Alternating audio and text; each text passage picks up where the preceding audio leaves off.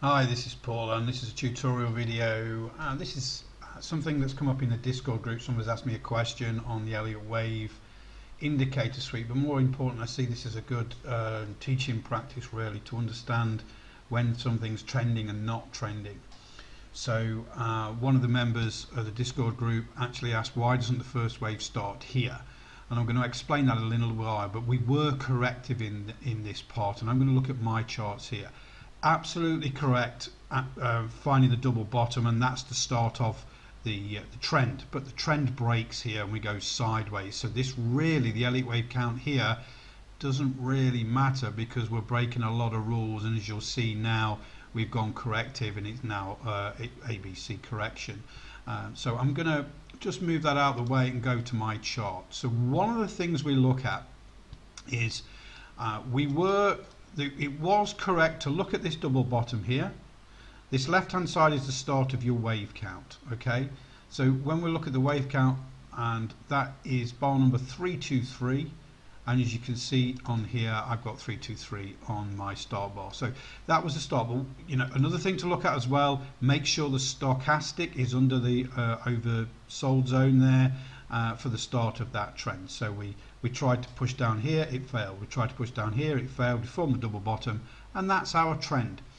One of the things to look at when you're putting this trend together, and we're looking on the daily time frame right now, is putting a parallel channel in. So I'm just going to delete that. I'm going to put it on again. So I'm going to go onto the left here on the left hand side. If you click the down arrows here, you'll see parallel channel. That's what you need. And what we're looking for, this is an obvious trend here.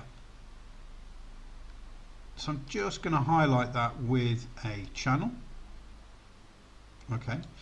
Now, when we have a wave 4, potentially, it sometimes pulls out of that channel, finds support, and then goes again. Now, because of the rules of the Elliottwave that are loaded into this particular software, and those rules are in those lessons that I've done previously,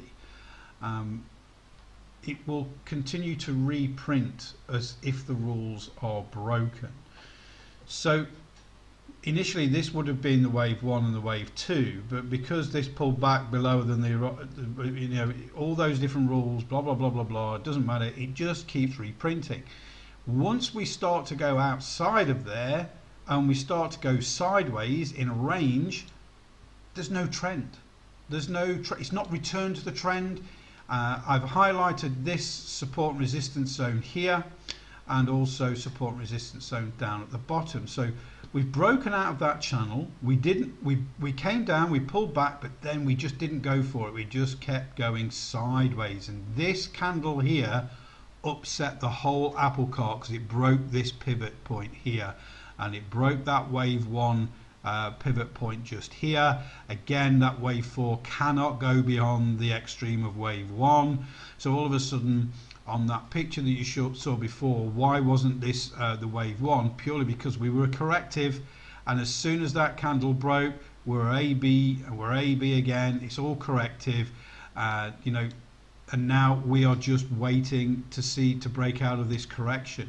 We can actually confirm that a little more if we go down to the 4-hour time frame.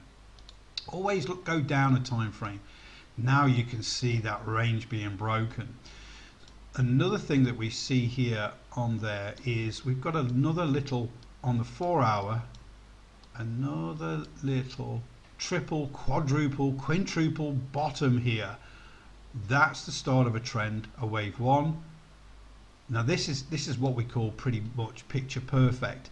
Is on this 4-hour time frame, we've got all of this support. We move away from the support, we hit the center line of the channel that you draw on a daily. That's the wave 1. The wave 2 comes down to the bottom end of the channel. The wave 3 then goes all the way up to the top end of the channel. We get the 4th wave coming back, and then we trade the 5th wave coming back, then going back up again. So don't get hung up on trying to stay on the same time frame. Multiple time frame strategy really works with Elliottwave. So if you're starting on the daily or the weekly, don't be afraid.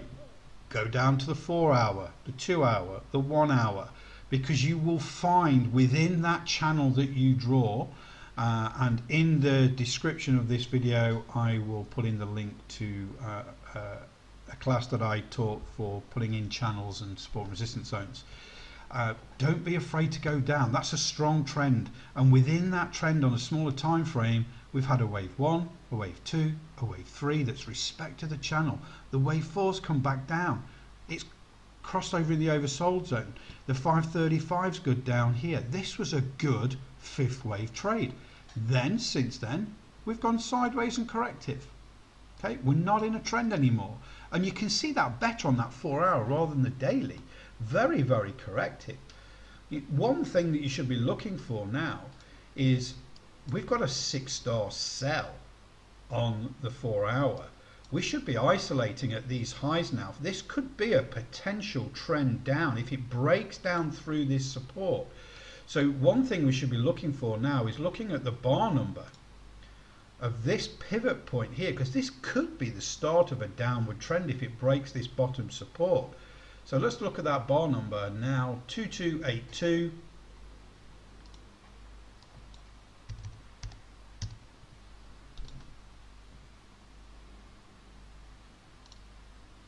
That's where we are right now. What the scenario is that we're looking for now is we're looking to push through this support. Where's the next support? We've got these that really strong support from there. The ideal scenario right now is that we push through, this wave 3 extends, we get a wave 4 pullback to test this previous support, and then we have the fifth wave down.